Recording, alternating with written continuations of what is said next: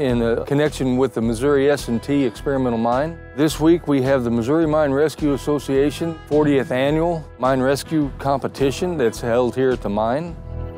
This is the only underground mine used as a competition that I know of in the U.S. We have 9 teams. They are competing 2 days of underground scenarios for search and rescue of miners, and then on the 3rd day doing first aid scenario.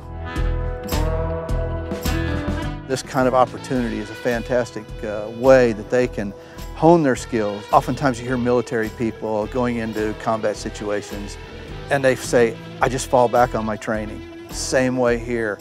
When you get into an intense situation, adrenaline takes over, you have difficulty thinking about what you're doing, but when you've gone through this training, you fall back on your training and you just do what you know you're trained to do. Teams are now brought down one at a time and they're given the briefing initially, and then they're to run the course through the mine.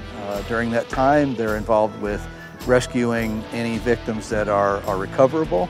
They're identifying any victims that may not be recoverable. They're also dealing with fire, smoke, mine gases, and a number of different things, changing ventilation and working the mine to make the situation safe. The families of the miners, they want to have somebody there that knows what they're doing when they go into a mine and can save their family members. Do we ever want to have to call our mine rescue team? No, but boy, it's awful nice to have.